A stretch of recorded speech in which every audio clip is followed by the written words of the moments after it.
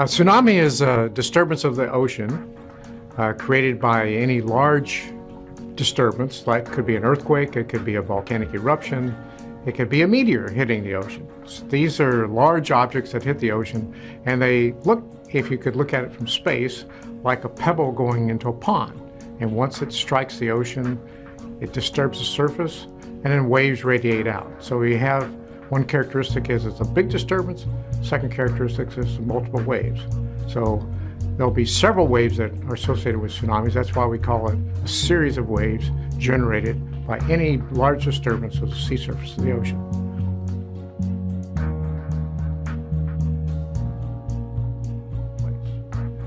So the local tsunami, you'll feel the earthquake, and that's nature's warning that you should evacuate.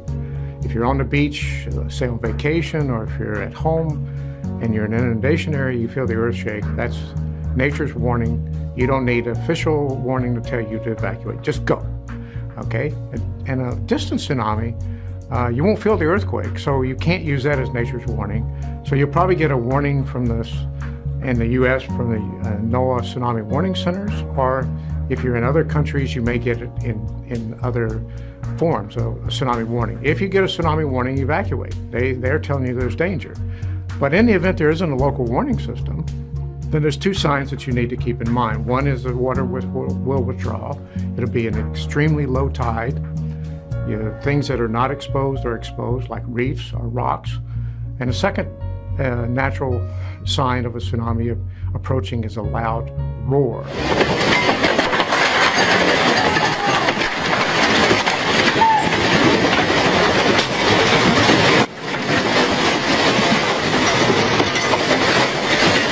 Some people described it like hundreds of jet engines rolling at you. So if you happen to hear jet engines from the ocean, it's at night, for example, and you can't see that the water's receding, that's a natural sign. So distant tsunamis, water withdrawal, noise, local tsunamis, you feel the earthquake, all those are natural warnings that a tsunami is present and you should evacuate inland as fast as possible.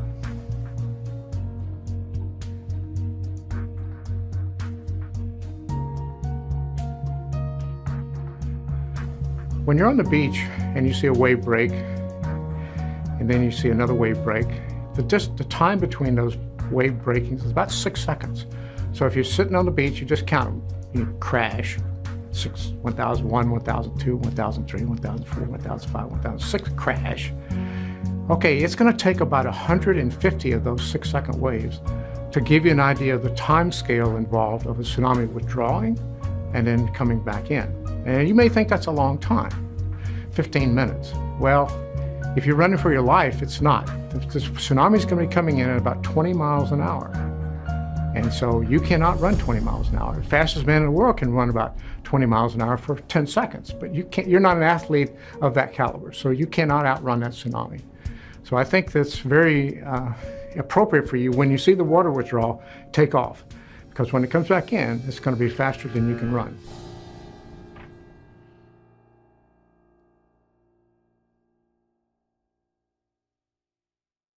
If you live in an area which you know will be flooded by a tsunami, then you have the most critical piece of information. You will be flooded. So you need to practice, and at least once a year, evacuating. And while you're doing these drills annually, you should be looking for things that could go wrong during that evacuation. Would a telephone pole fall over and block your passageway down the route that you've chosen? Will a power line be there? Will it electrocute you? And the other thing you might want to consider is looking for sturdy buildings. In the unlikely event that the tsunami comes faster than you can outrun it, and you know that you're going to be engulfed by the tsunami, you want to go up. You want to go vertical. And these annual drills in which you're practicing evacuation, you would like to identify those buildings that in the event you need to go up, would go up. And the characteristics of those buildings are reinforced concrete and access. Make sure that you can get up those stairs physically, and make sure that those stairs are not blocked by gates or by garbage cans or something. So you need to be thinking as you do your annual drills about two things. Can I get out safely, and what could go wrong? And two, in the event I can't get out, can I go up?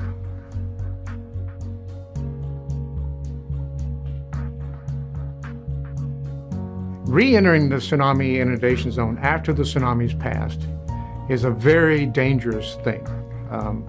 As we've talked about before, there's lots of debris that will be blocking roads. There's lots of hazardous material that will be on the ground, either diesel from boats or propane or natural gas lines that may be in the area in which you live. These are all hazards to your health. And you should not re-enter that inundation zone until the local authorities, that's the local police people, tell you it's safe to return. Because they are dealing with a lot of issues right now. And the last thing they need to deal with is you're going in there and getting injured because you went back too soon. Then we've got more people to take care of, more people to try to survive or try to help survive. So don't add to the complexity of this evacuation. Don't add to the disaster by going in too soon. Stay out until you're told it's safe to return.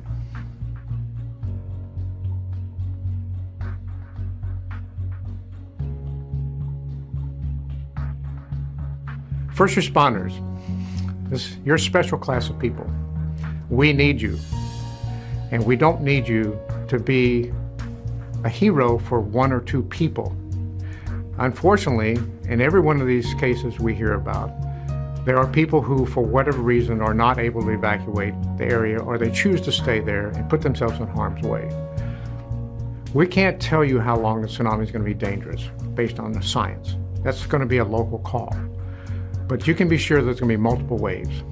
And what you don't want to do as a first responder is try to go in between waves, which could be 15, 20 minutes, and try to rescue somebody, because you could be trapped and killed. And if you're trapped and killed, you can't help anybody.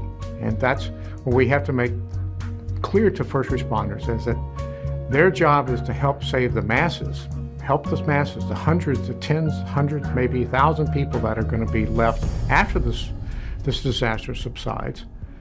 But you have to be there. We cannot lose you.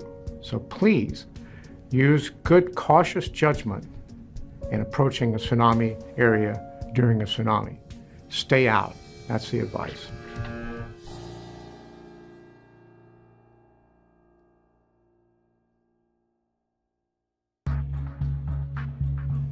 Training and preparedness is an ongoing task that's up to you. It's an individual responsibility.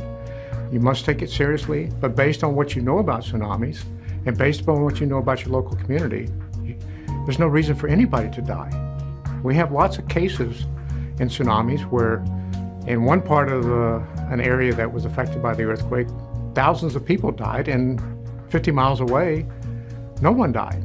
And the explanation between these two, who survived and who didn't survive, is basically education and training.